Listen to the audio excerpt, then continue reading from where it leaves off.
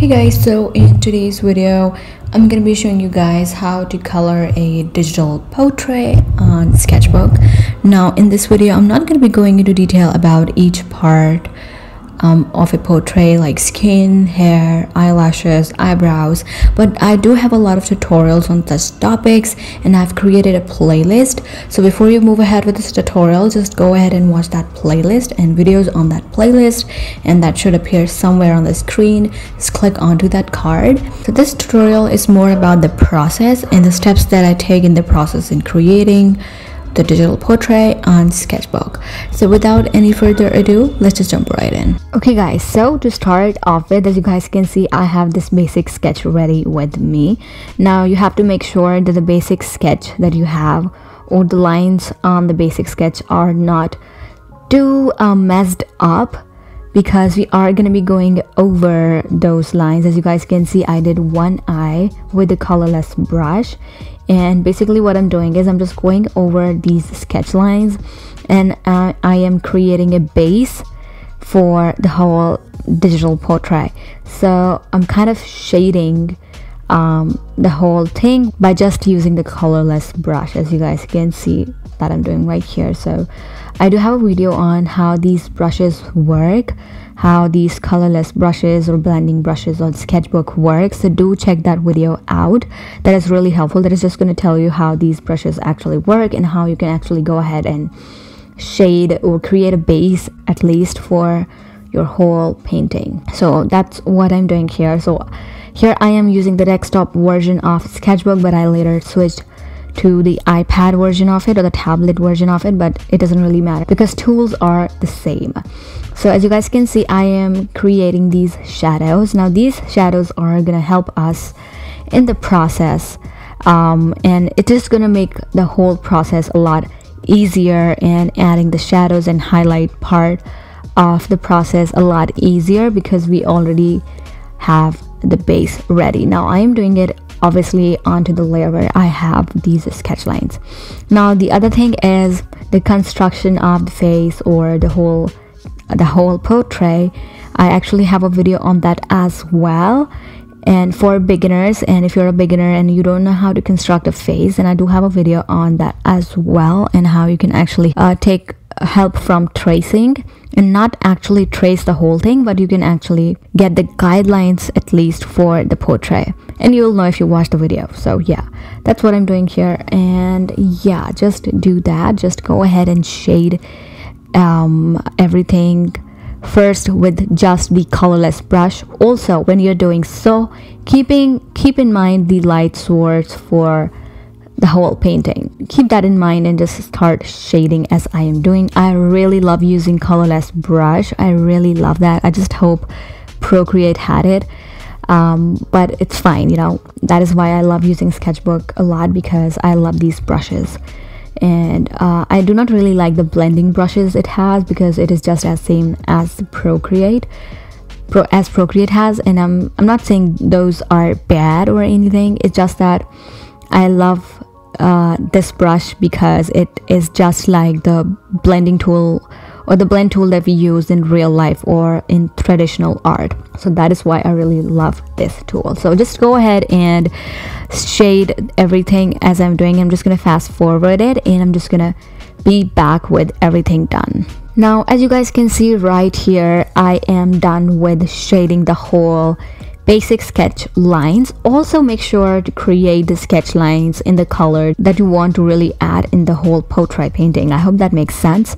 So right here I had these sketch lines nicely blended, and I have here imported a screenshot from the color palette that I have on Procreate, and I will link it down in the description as well so that you guys can use it as well. So if you haven't watched my video on skin shading on Sketchbook, then you should definitely go ahead and watch that as well, because I actually really go into detail about how I actually shade skin on Sketchbook and how I go about using these colors. So I'm just gonna quickly give you a basic summary.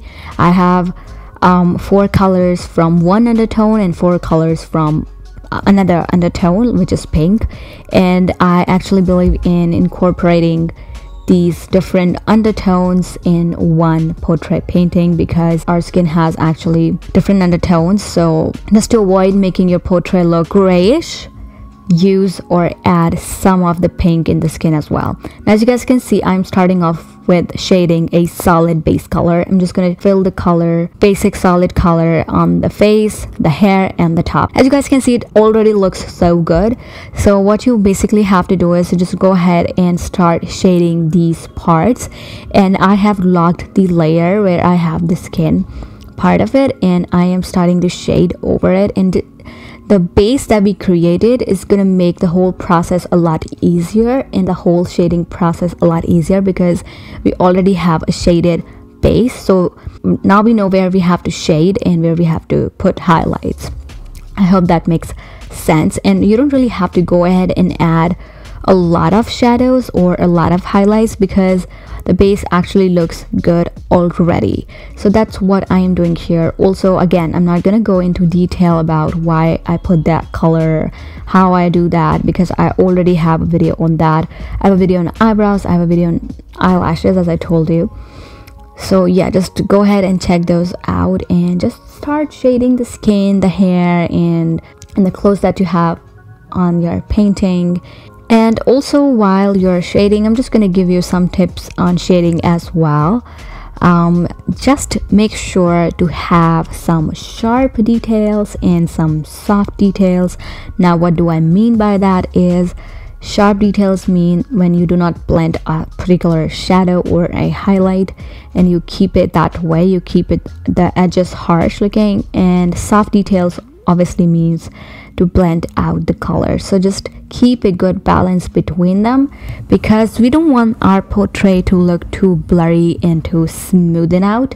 It doesn't really look good. Keep that in mind. And also, do not blur or blend every sketch line out in the initial stage. I forgot to tell you that as well. As you guys can see, I still have some sketch lines there on the portrait, because I did not actually go ahead and made them disappear completely. I actually went over them and kind of used the shadow left on the bristles of the brush and shaded with that color. I hope that makes sense. I hope that this is not confusing at all. And now, as you guys can see, I skipped the whole part because I don't want to make this video an hour long, and this video is just about the process. And as you guys can see, I went ahead and shaded the whole face and eyes and everything, and hair, everything.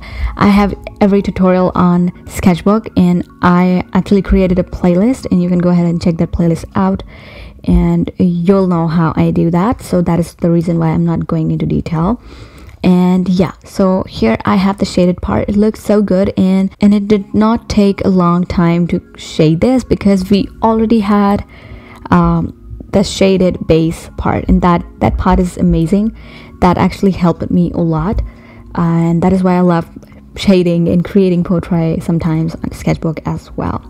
So as you guys can see, I'm also adding some highlights on the hair of the portrait, and I'm just doing the regular stuff that I do to the skin, the highlighting part, the shadow part. And I created a new layer again, and I changed the layer mode to multiply, as you guys can see right here, just to add more depth to the portrait, and just to add some shadows that look more darker than the other. Now I created a new layer again, and I have changed the layer mode to overlay.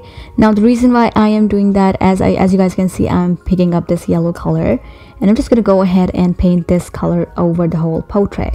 Now the reason why I'm doing this is because I just want to make the whole portrait pop out a little bit, because it was looking too grayish. I don't know, it was looking too grayish for me. So whenever that happens, you can just go ahead and create a layer and change the layer mode to overlay, and put your favorite color that you think is gonna just make the whole portrait pop out a bit, and then just reduce the opacity. And once I'm done with that, what I'm gonna do is I'm just gonna erase the excess. Now you can use overlay or you can use soft light. They both are great. Again, I have a video on layer modes, blend modes, so do check that video out. That video is gonna tell you what layer mode does what. Now what I'm doing is I'm just erasing the yellow part where I do not want that at all. As you guys can see, I am removing that yellow part from her top and from her lips and a little bit from her eyebrows as well. I hope that is making sense, you guys. And that is basically it, you guys. That is the whole process of me painting a portrait on Sketchbook, and I really hope you guys found some useful tips from this tutorial, and if you did, please do not forget to give this video a big thumbs up and also subscribe to my channel. I post every Monday and Friday, and if you do create something out of my tutorials, then tag me on Instagram and I will link it down in the description as well. Other than that, I will see you guys the next time.